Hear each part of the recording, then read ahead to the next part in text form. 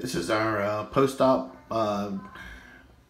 IM placement. What you can actually see is there's an IM pin that goes through here to make sure that it's good and lined up, and then we have 4 pins going through it that are actually going to leave it there. Once the bone has actually been lined up, then we'll take this pin here and we'll remove it, and it'll actually leave these bones straight. It's one of the we call it a retrograde placement, so we can actually line the bones up before we pin them. Okay, here the IM pin is removed. Okay, and once the IM pin is removed, then there may be a little bit of slip here, which you can see, but for the most part, the bones are touching and lined up pretty well, and this should heal up fine.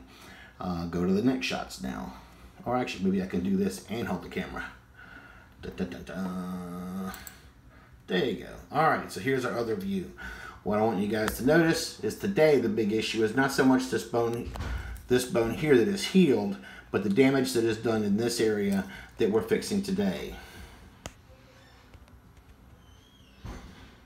So if we're looking at both these, you can actually see some pathology, and there's definitely some bruising. That's a much smaller space than should be compared to this side over here. So what's going to happen is this is probably going to be arthritic. We could actually predict that, but at the time it was working fine. So we'll go to the next set of x-rays. All right, here we are a week post-op. You really can't see it too well, but there's some fuzziness right there on the ends of those bones, which actually is a sign of healing. And if I can flip this over here and go to the next view. All right, there we are. You can actually see where the bone is widening right here and where the calcium is actually starting to bridge the gap between the fracture. So there is actually some good normal healing going on right there. And again, looking up here, comparing these sides, it turns out that that's a normal femoral head and neck. And over here, it is a little bit on the smaller side. I'm not seeing any obvious fractures in there, but it's very possible there was some soft tissue damage just causing that to it's an apple core appearance. Anyway, so with that in mind, we'll go to the next set of x-rays. Here's the next set, approximately 2 weeks after that one. The last set, you can actually still see some bridging, although not as much bridging in this area here. Maybe there's a lot of movement going on. And then backing up here, actually from this view, it looks like we're actually seeing a whole lot more bridging, but there's that one line going through the center, so that's not too good. What'll happen is if this dog is bearing weight, okay, on that leg and moving too much, that piece of bone, these are just pieces of metal that are stainless steel. Stainless steel is not spring steel, and it does give a little, so there's micro movement. So if there's micro movement going on, that's where those bone pieces are getting crunched and not allowed to heal properly. So if there's too much movement, we see this happening. So at this point in time, we were obviously advising this client to keep the dog a little bit more confined. Here we are again. This x-ray is about 2 weeks later than the last one you just looked at. You can actually see that line. If the dog is being kept still, that line is starting to close between there, and the bone is bridging. And that's what that view looks like. Let's go to the next one. And on the next one, we'll notice here that that line is starting to bridge, and this is getting wider, and all that's doing fine. Again, notice that up here, that is just not a normal looking femoral head. So chances are in the future, like that's today, we had to go ahead and remove this. Another 2 weeks later, you can see the bone starting to consolidate. The line going through the bone is a lot less evident at this point in time. You can actually see the cortices starting to mend there on both sides. And now let's go to the next view, and let's see what that shows us. Another one of the same views. Oh, there we go.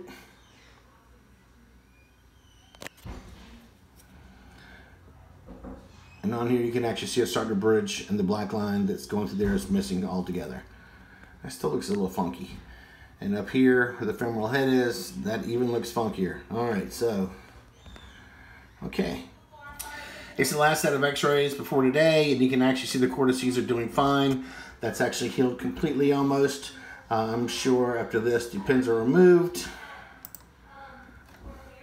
Actually the cortices actually here have done as well. The femoral head in this area is not normal, but you can actually see where it's connected, and there's a little thin area right there. So today what we did was actually went in, where is the tip of that thing on this picture? There we go. The osteotome went in that direction right there, through to there, cut that off completely, And then we removed this piece of bone right there, which I just took some pictures of. And, all right, that's how an FHO works. These pins are already gone, so this dog should be walking pretty normally in about within a week. Okay, this is the femoral head that just came out of an FHO, which stands for femoral head osteectomy. Osteectomy means we remove a bone, okay, or ectomy means that. Osteo means bone, ectomy means to remove. This here is the capital ligament, okay, that is inside the coxofemoral joint. We roll it over here. You can actually see part of where this was cut. It turns out that this particular dog was hit by a car. I think this was over a year ago. And I'd actually come in and repaired the femur on this is the left femoral head, by the way. And the left femur was fractured. So we put in a stage 1 apparatus. The leg healed fine. Unfortunately, the damage from that car accident probably injured the coxofemoral joint as well. And the actual part of the cup here that was in was actually starting to overgrow over this and limit this dog's range of motion and cause quite a bit of pain. That's not cool. So, as of today, we removed this part. So the bone won't grind anymore. If you'll notice, this is there's not a lot of cartilage around that little area right there. Okay, this is almost bone on bone around the side, which is called eburnation, and you can actually see right here some growth in that area where the ligaments were trying to fuse and limit this dog's range of motion. All right, hold the camera still, Dr. Askew. So anyway, when it comes to doing an FHO, once you dissect your way down to the actual coxofemoral joint yourself, you then take an osteotome, a large flat chisel, and you break it.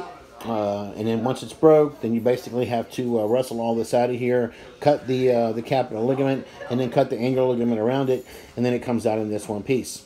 If you're one of my technicians or you're a new person that works around my hospital, at some point in time, you will always get one of these thrown at you because we end up doing a lot of these surgeries to reduce coxofemoral pain. It's a salvage procedure, but it does work. Anyway, so we'll go to the x-rays and we'll explain how that works. Here's our buddy here waking up from anesthesia. There's his incision right there. It's actually about 3 inches long. And then from there we actually dissect into the coxofemoral joint and cut off the femoral head.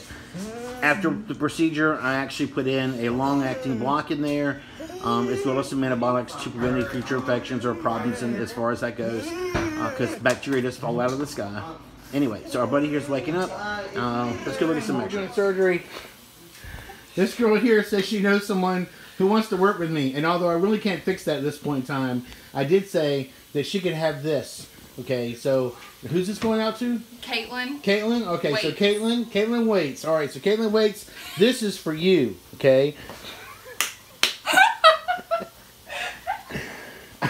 I will tell you, in my 20-something years of veterinary medicine, I've never actually done this before. One, dedicated a piece of bone over the internet and the YouTube channel, or even given it to a technician in another hospital or even another county.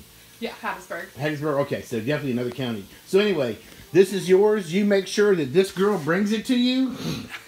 Oh, also, guys. Single and ready to This mingle. girl needs some action. I'm so done with you. You said you wanted a stalker. I'm just making sure it happens. I'm so done. Okay, so Caitlin, this is yours. You make sure you get it.